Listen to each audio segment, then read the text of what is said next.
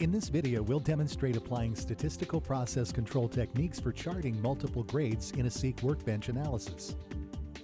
We'll create an I-chart for each grade in the process signal, including capsules for run rules 1 and 6. We'll approach this in 4 main steps: identify grades, create average and limit signals for each grade, apply boundaries using the limit signals, then create run rule violation capsules. The Seeq tools we will use are value search, formula, and deviation search. Step 1. We'll identify the grades by creating a capsule for each using the value search tool. Step 2. We write 3 formulas for average, upper limit, and lower limit. Each formula calculates the average and limits for each grade. As part of this step, we also need to identify process periods where the process is running as expected.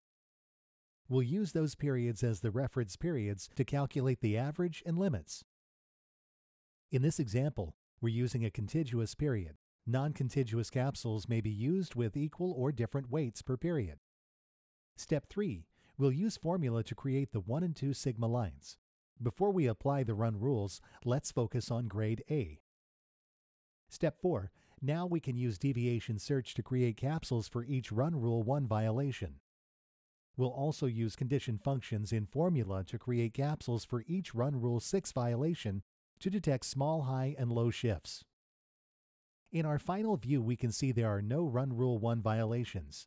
There are 4 run rule 6 violations, alternating small high shifts and small low shifts in the process variable. When we look at other time periods for grade A, the I-chart limits and run rules are applied. The limits may be updated by updating the reference period in the limits formula. This is one example of SPC charting in Seeq.